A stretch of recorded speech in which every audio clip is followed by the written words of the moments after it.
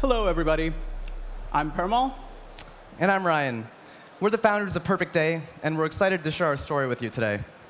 I was born and raised in India, and I moved to the US 4 years ago in 2013. My parents moved from India to America in the 1980s. I was born and raised in Connecticut, where I had a fairly typical American childhood. Here's the funny thing. We didn't actually know each other when we started the company. 4 years ago, when we met for the first time, we realized that we had two things in common. Both of us wanted to have impact on a global scale, and we loved food. We both grew up eating real meat and dairy products, enjoying their delicious, indulgent taste. Who doesn't love a rich ice cream or a melty, gooey cheese? These tastes are deeply ingrained in our memories. But as we got older, we started to develop an awareness of the big picture. We started to learn about global climate change and ask questions about how our lifestyle might be contributing to the problems. Eventually, we came to learn that our diet, in particular, was having a greater impact than we might have wanted. And so, around the beginning of college, we both decided to go vegetarian. Now, this wasn't terribly difficult. We basically replaced all the meat we were eating with eggs and dairy. You sort of cling to the only animal products you have left. But eventually, our commitment to the big picture led us to realize that eggs and dairy are part of the very same problematic system as meat. And so, a few years later, we painfully made the transition to being fully vegan. This meant we were no longer eating any meat, nor eggs, nor, most difficult for us, dairy. Can you imagine? Say goodbye to cream in your coffee, butter on your toast, cheese in all its delightful forms. It sucked. I actually hated my life back then. We were trying to do the right thing, but it was so hard. When we changed to a vegan diet, that single decision completely changed our relationship with food. We could no longer find good options to eat. All of the dairy alternatives that were available felt like they were held together with glue instead of real food. And the worst part, we could no longer enjoy the social elements of just sharing food with family and friends, because none of them wanted to adopt a vegan diet.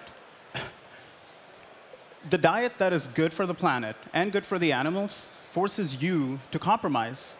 It forces you to compromise on flavor, on nutrition, and on the overall experience. And that was the inspiration for us.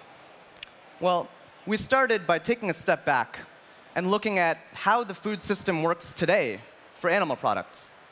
And when you do that, you quickly realize two things. The first is that animal agriculture is extremely inefficient. The way we produce animal protein today is posing a huge challenge to the environment. I'm not going to give you the numbers or hit you over the head with the statistics. You can easily look those up. But know that animal agriculture is posing a grave threat to our planet as it is. Why? Because there are 70 billion land animals today, but they feed only 7 billion people.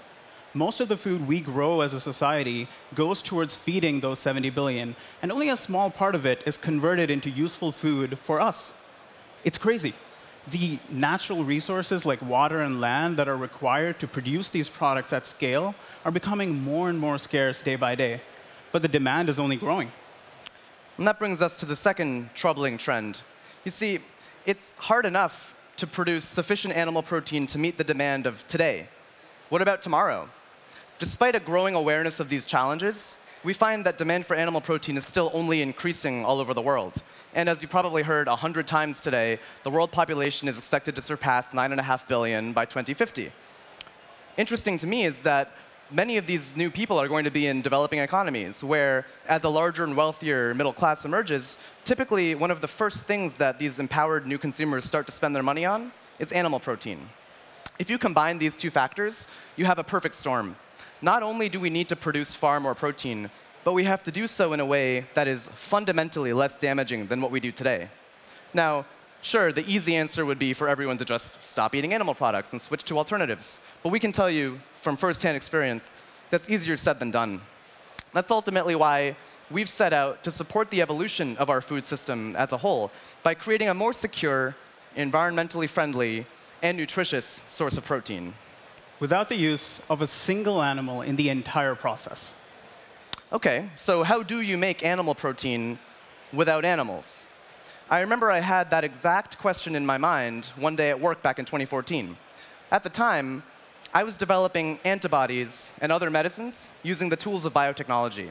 And I had this sort of aha light bulb moment when I realized that the antibodies I was making already were animal proteins made without animals, which led to the question, could this very same technology be used to make high-quality protein for the food industry that wouldn't have these kind of impacts on the environment and on animals and all these other different things? That's ultimately, when I met Perumal in 2014, what surprised me so much about us is that he had come to the exact same realization through his work in biomedicine. And that's why we teamed up and joined forces to start Perfect Day. We had recognized an untapped opportunity to create protein using these technologies. The key is fermentation. Fermentation is the art and science of just converting nutrients from one form into the other. We've created a type of yeast that converts sugar into milk protein. That is the key to our technology and our entire platform. The cool thing is, we're taking sugar, something that the world is pretty good at producing, and we're converting it into high-quality, nutritious protein that the world is demanding. We've designed our process to fit into existing infrastructure that's found all over the globe, and we're working with the industry to scale up. And we will be out there in a big way pretty soon. If you're wondering what our process actually looks like, imagine a beer brewery. If you walk into our production process in the future, there'll be these beautiful giant stainless steel tanks. Inside it will be yeast that's converting sugar into milk protein for human use. Our platform allows us to make any protein out there. But we chose dairy proteins for two reasons: its nutrition and its functionality. Dairy protein is the most nutritious source of protein available to humans today. It contains all of the essential amino acids required. It's super digestible. It helps in everything from muscle recovery to halting stunted growth in children, and it also delivers a ton of calcium to your body.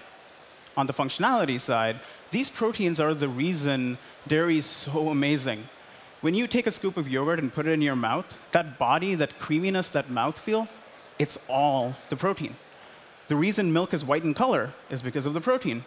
The reason when you take a slice of pizza from the entire pie, that beautiful stretch that you see when you're removing that piece of pizza, it's the protein. If you tried to make cheese using plant protein, the best thing you can actually make today is tofu. Now, don't get me wrong. I like tofu, but it ain't cheese. Our plan is to create a new way for the world to make dairy proteins so that we can all go on eating our favorite food products, just healthier, kinder, and greener than ever before.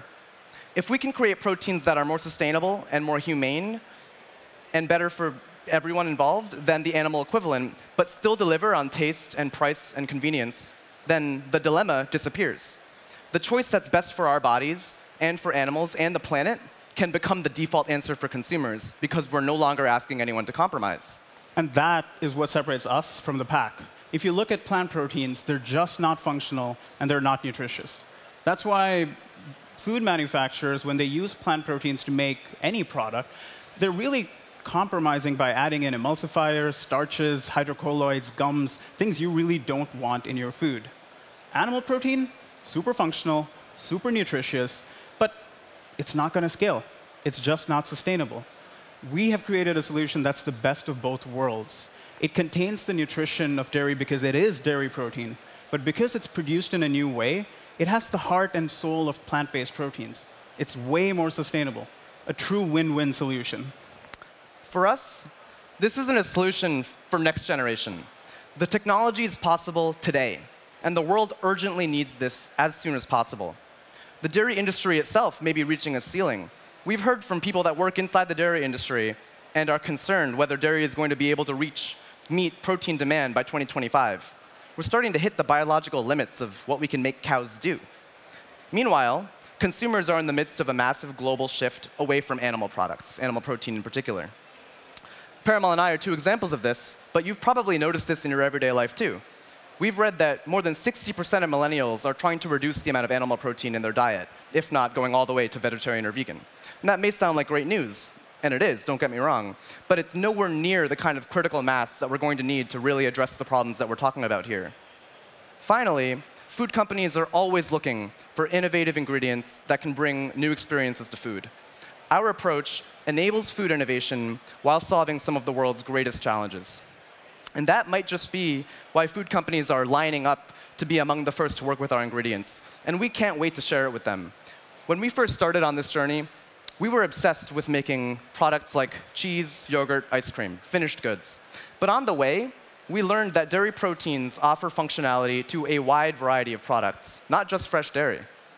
This means that if we zoom out a little bit and take more of an ingredient-centric approach, perfect day dairy proteins, and therefore our impact, will be able to extend to products in every aisle of the grocery store, not just the dairy case. 4 years ago, we were trying to have impact by changing our individual diets. 2 years ago, we would have been happy with the impact of just launching a single product on the retail store. But today, now that we've embraced an ingredient strategy and we've taken a broader look at how the food industry actually works, we're truly blown away by the scale of impact we can have, disrupting a nearly $1 trillion market. And looking forward, we're really excited to partner with the industry to come up with creative solutions to some of the greatest problems challenging our generation. Like, how do all of us continue to enjoy the cheese on our pizza without having to compromise on the planet or our own nutrition or our own experience? The world is changing, and the food system needs to change and evolve with it. And the two of us are super excited that we have the rare opportunity to help drive that evolution in the field of dairy. Thank you.